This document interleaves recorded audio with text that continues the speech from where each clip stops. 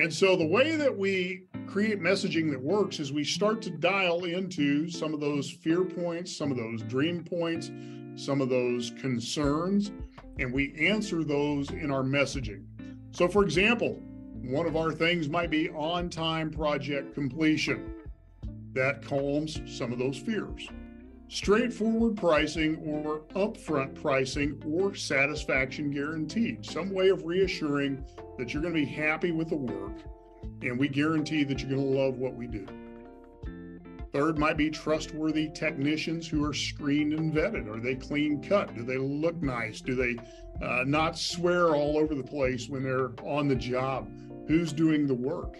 And so these are messages that we need to convey through our website, things that we need to communicate, not just in word, but there's many ways to communicate these things.